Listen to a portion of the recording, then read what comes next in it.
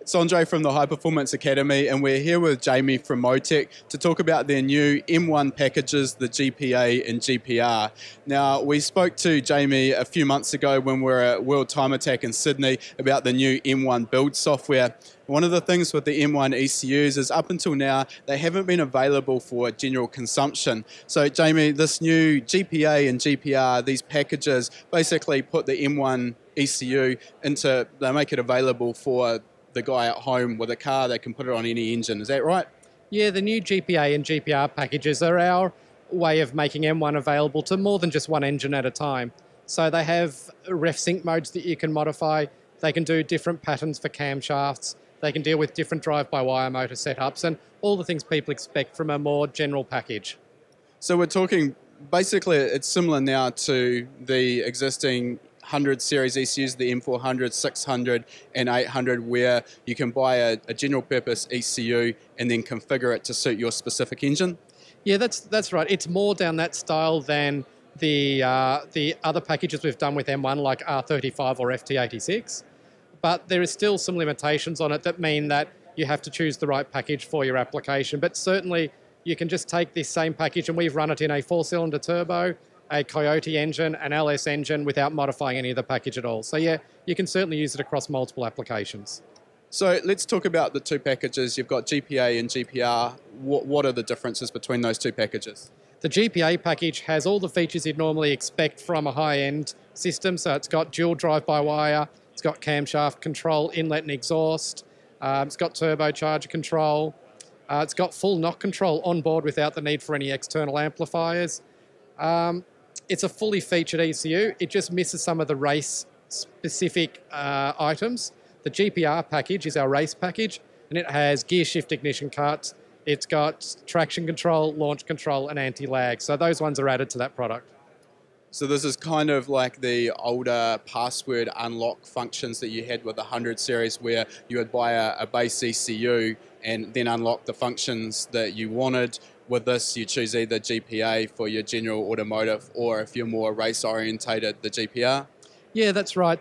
We've gone away from the options for these particular products. We've decided that you buy the package to suit your application. So the GPA package is your lower cost package that doesn't have the traction and launch control and all the things that are really very race-specific. And if you need those functions, you buy the GPR. You don't have to pay an additional fee for drive-by-wire. You don't have to pay money for cam control. You don't have to pay anything additional for knock control. It all just works straight out of the box.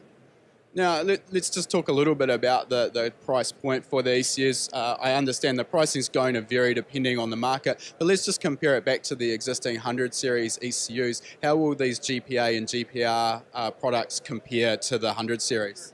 Well, in a bit of a surprise, we've actually made things much better value for money than we've had with the M800 range. So if you buy a box with the same pinout that the M800 had, so the small M1 box, that would be the ones down over here. That's going to be priced at what you'd normally have spent for an M400, but it'll have 8 injectors, 8 ignition, knock control, drive-by-wire, cam control, and diagnostic logging, all included at no extra cost. You don't have to buy those upgrades, which you would have had to with an M800. The GPR package adds about the same price as what advanced functions would have added to the M800 box. And then what we've added to that is the larger box, which is the plastic connected M150s, which have got 4 connectors. That particular box is going to be priced at where you would have bought the M800 before. Again, this with no pricing addition for drive-by-wire, for cam control, for knock, or any of those options. They're all just included, whereas in M800 you would have had to pay for them extra. So in essence, you're actually getting better value for money out of these. You're getting more functionality for the same money. That's going to bring them into the realms of something that is actually affordable for the club level guy. We're not just talking a high-end professional only motorsport ECU. Yeah, absolutely. We sell a great deal of M4, 6 and 800 ECUs across the years, and now people are going to be able to get more functions for less money with the M1 range. Okay, so let's talk a little bit about the upgrades as well. You've got your GPA and you've got GPR. If you really wanted to, if you found that there was a function that just wasn't there, or you needed to make some changes to that, we've got the option to then basically turn it into a development ECU, or buy a development ECU and then run M1 build and build your own firmware. Yeah, that's right. So if somebody wanted to, they could start with a GPA package on their ECU. If they found later on they needed to run traction or launch control, there's an upgrade which is just the difference between the two packages to go to GPR. They could then use the GPR package, and if they found there was something that they just wanted to do that MoTeC did not have the firmware for them to do, they could upgrade to a full development ECU.